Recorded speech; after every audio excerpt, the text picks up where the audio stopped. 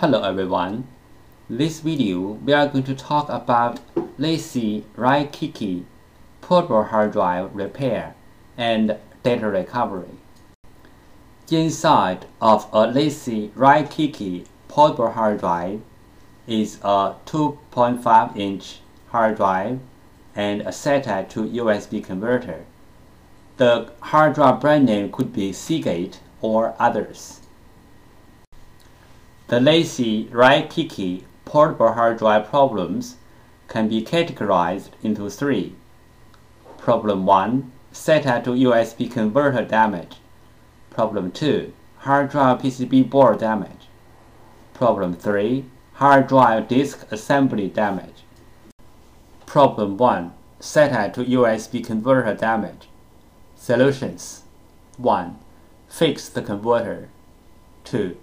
Take the hard drive out, put the hard drive into a computer or another external hard drive enclosure to read the hard drive data directly. For the most cases, the second solution is much more easier than the first one. Hard drive PCB board damage.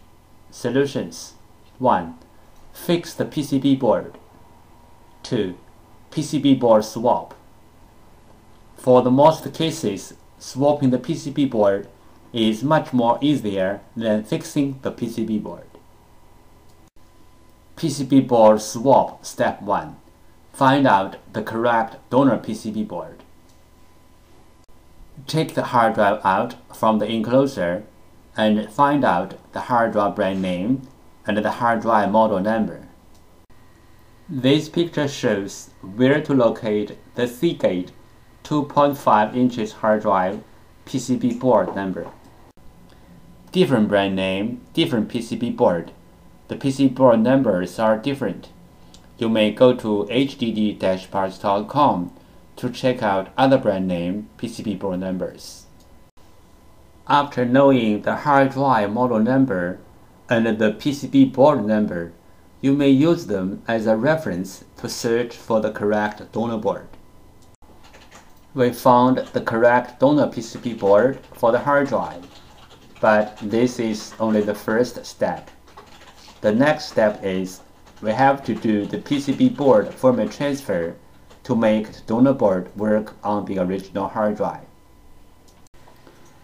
PCB board firmware. PCB board firmware is the information data on the PCB board. It may be in the memory chip or in the main chip on the PCB board. For this model hard drive, we have to do the PCB board firmware transfer first, then we swap the PCB board. Otherwise, the new board will not work on the original hard drive. Why do we have to do the PCB board firmware transfer? Because for this model hard drive, one PCB board includes two parts, hardware and firmware. The PCB board firmware includes hard drive's unique configuration data. The hard drive needs this unique configuration data to work, so we have to transfer this unique configuration data from the original board to the donor board. Then the donor board can work on the original hard drive. Regarding the hard drive PCB board firmware transfer, we have three things to mention. First, PCB board firmware transfer is different from the hard drive firmware upgrade. The PCB board firmware transfer is to transfer the PCB board firmware from one board to another board. The hard drive firmware upgrade is to upgrade the hard drive's own firmware. It has nothing to do with another hard drive or another PCB board.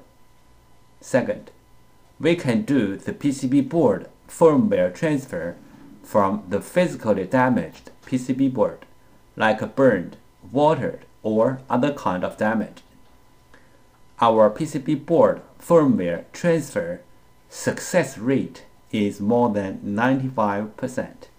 Third, we do the PCB board firmware transfer for our clients for free.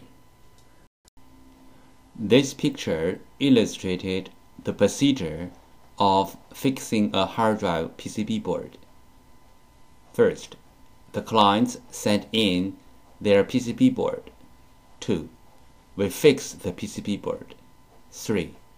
We ship back the PCB board to the clients. If the hard drive disk assembly is damaged, we can do disk data recovery to recover the data from the disks. The common symptoms of hard drive disk assembly failure are the following. 1. Hard drive makes weird sound. 2. Spin nicely but no access to any computer. 3. Hard drive no spin. This picture shows the procedure how we do data recovery for our clients. First, the client sends their hard drive to us. Second, we do data recovery. Third, we ship back the data to our clients. Thank you so much for taking your precious time to watch my video. Any comments are really appreciated.